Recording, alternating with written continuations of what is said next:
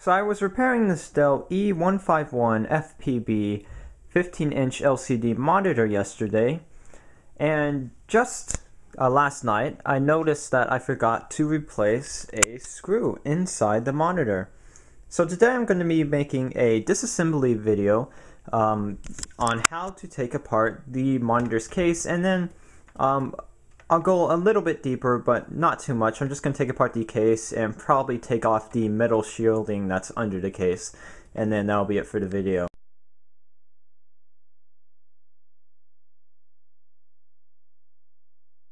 The case is the hardest part to disassemble on this monitor. The reason why is because there's clips holding the case together. Once you have these screws removed, you have to take a flathead screwdriver and pry it into the case to unlatch the clips, and you have to go all around the case, and it's an absolute pain, as you will see later in the video. So what we're going to remove first are the two screws on the far sides of the case. There's one on the far bottom right side of the case, and you can see what orientation I have the monitor in now. It's laying flat. This is the top of the monitor, and obviously this is the bottom of the monitor because the base is right here. So first you're going to need to remove the far right bottom screw, and then the far left bottom screw, which you can see if I angle it a bit better. There it is right there. And we're just going to take our Phillips screwdriver and unscrew those screws. So first we'll have a go at the left one. And then the right one.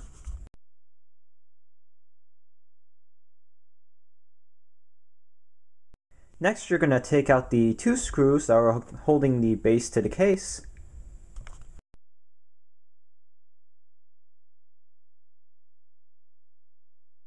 After those two screws are removed, the base should just come off with a little bit of effort. And I prefer to leave the screws inside the base so I don't get these screws mixed up with the other case screws. There you go. And there's one little wire right here that you just have to remove by pushing on the bottom of it and pulling it off. There you go. And I'll just move the base over here. There's two screws right here that hold in this section of plastic. You're going to go ahead and remove those as well.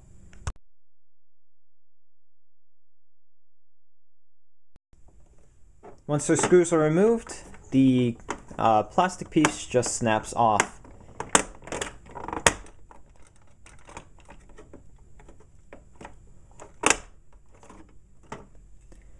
And there we go. And once again, I prefer to leave these screws in this piece as well.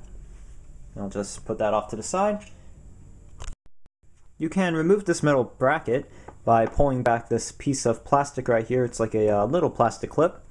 Just push that back with your finger and pull the metal bracket out. There we go. And there's one more screw under the metal bracket that we will get to in a minute.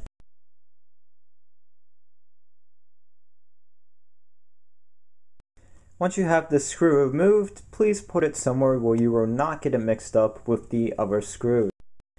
Now here comes the fun part. This is the part where we have to work our flathead screwdriver in between the this little section of the case in order to get the case snaps to unlatch. And I'll give you a closer look of that right now. See right where that little opening is, you're gonna put your flathead screwdriver right there and pry the case open, which I will demonstrate in just a minute.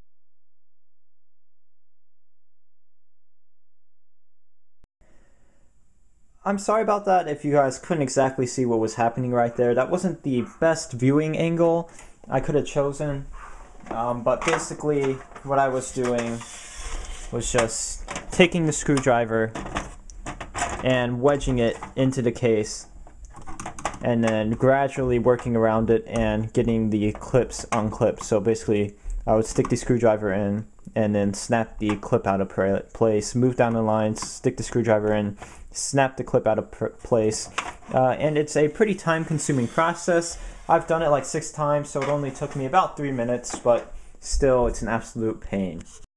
So I actually found where I forgot to install that one screw. It's right here on this metal block where or metal plate where the logic board and power supply are held, and I'll show you that in a minute. I will take off the shielding, and that's as far as we're going to get in terms of disassembly. So let me go ahead and take off the piece of metal shielding right here that's blocking you guys from viewing the logic board and power supply, and then that'll be about it for this video. I'll also do a fast forward clip of me putting the monitor back together. To remove the shielding, there's only 3 screws. There's one on the top of the shielding right here, and then 2 holding this metal bracket in place right here, which in turn holds the shielding in place. So we're going to take off these 2 black screws first, and then this one metallic screw right here, and then the casing should just slide off.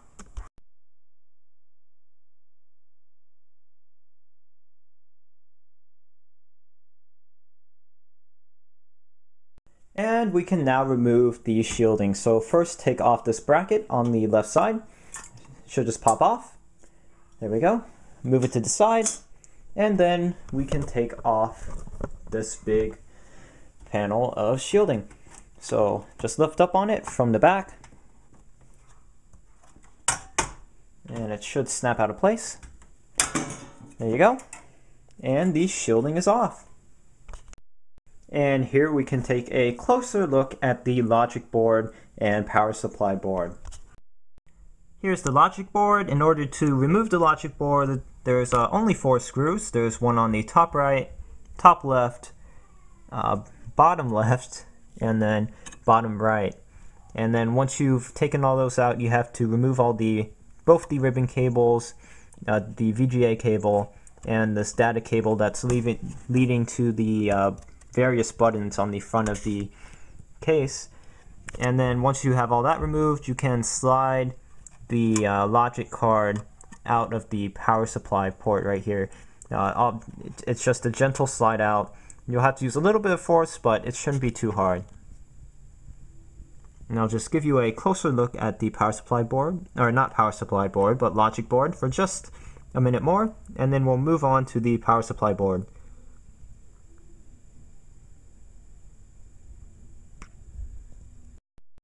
We can see our power supply board right here with the one gigantic filter capacitor in the middle of the board. There's multiple screws to get this board out. One on the top right, or top left actually. There's one right here. Let me see if I can find any more. One right next to the power port. There's one that is grounding the power supply, so you have to remove that in order to remove the power supply. There's a screw right here that you'll have to remove. Of course, you'll have to remove the cables leading to the LCD. And once you have all those screws removed, there's this plastic little tab that's an absolute nuisance. This tab makes the board impossible to remove because you have to take needle nose pliers and then pinch that together, while at the same time you have to push the board forward to move it out of this clip right here, and to get the power jack cleared from the metal bracket right here. And then while you're doing all that, you have to push up on the board to get it clear of the plastic tab, and you need like 4 hands in order to do this. So you might need some help if you're going to remove the power supply board, which I did, because the solder joints of this, or solder joints of this inductor, needed to be resoldered because they came loose, and the monitor would no longer function. It just gave me the white screen. And before I throw the monitor back together, I will give you guys a closer look at the power supply board.